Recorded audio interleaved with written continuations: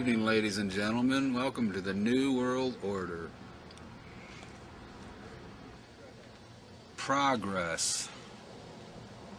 My mind overloads with the confusion of a world gone criminally insane that eats its own man-made shit and pretends everything is really all just fine as a fat-ass parade of happy consumers marches by carrying placards which say business as usual and America is #1.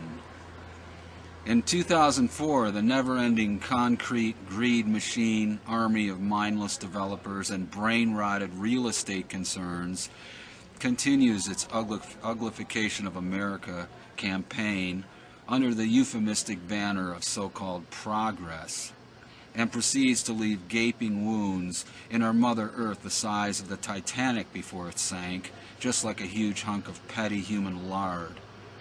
15 billion more trees fall over, screaming to silent ears too clogged with the poisons of self-indulgence and guilty obligation for anyone to even notice, as toilet paper is all that seems to matter these days. Meanwhile, far away in some jungle, a poor bastard hopes for total industrial collapse, right as the president gets ready to invade his own mother's drawers for lingerie and makeup to wear at the next silly press conference. Suddenly there is a knock on my door, and the lecherous, busy-bodied, soul-sucking, goody two-shoed neighbor of everyone's worst dream steps in with a phony smile and a petition which reads, "Sign your life away to the Yuppie Hall of Fame, or else die."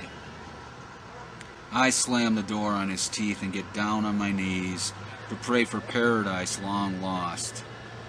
Just then, the TV set turns itself on to a perfectly normal, everyday picture of 6,000 sexless, reasonably dressed slaves of modern morality who all yell in unison, "We must clean up the neighborhood! We must clean up the neighborhood!"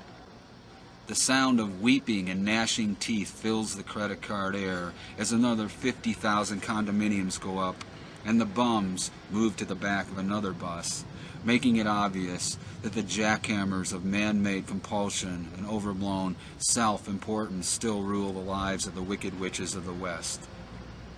Meanwhile, in the back alleys of all our modern broken dreams, the last frontier of human consciousness quickly evaporates, and the giant phallus of material conquest slowly sinks into the well-known Western policy called manifest cruelty, disguised as love thy neighbor as thyself. What the hell happened, I say to myself.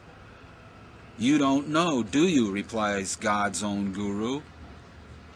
It is too late to figure it all out now. The dreadful has already happened.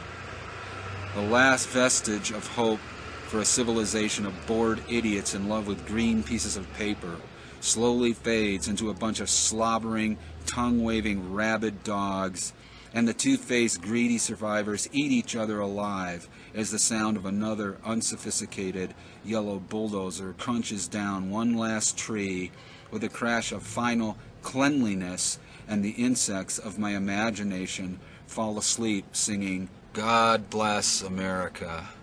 God bless America. God bless America."